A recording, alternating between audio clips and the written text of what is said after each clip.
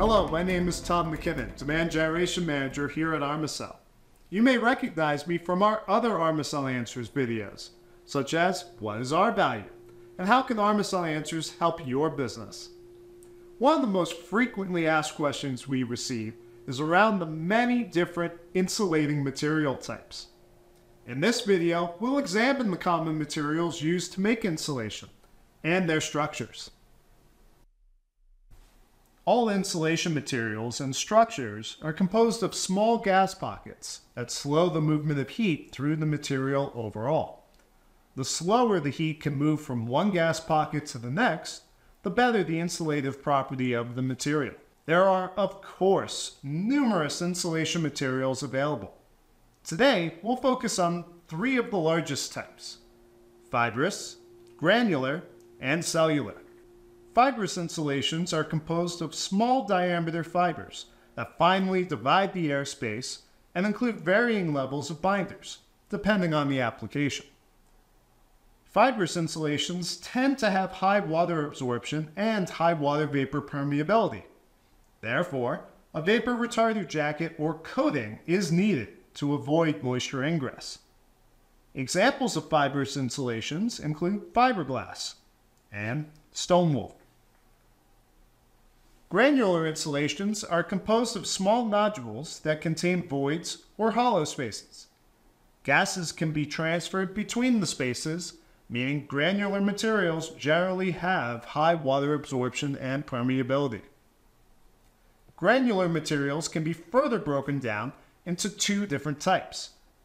Flexible types, such as aerogels and certain microporous products, can be bent without a loss in strength or integrity. Rigid types, such as calcium silicate, perlite, and other types of microporous products, oppose any tendency to bend. Cellular insulations, as the name suggests, are made up of cells of gas within a material that are either completely sealed off from each other or are open to gas exchange. A material is considered open cell if less than 90% of the cells are sealed off from each other. With gas free to be exchanged between the cells and the surrounding air, these materials tend to have high water absorption and permeability. Flexible urethane foam is a part of this family. If 90% of the cells or more are completely sealed off from each other with no gas exchange between them, the material is closed cell. This lack of gas exchange leads to a low water absorption and low water vapor permeability. Flexible elastomeric foam, or FEF, falls into this family, while rigid versions include cellular glass, phenolic foam, polyiso, and polyethylene. So what kinds of insulation does Armacell offer?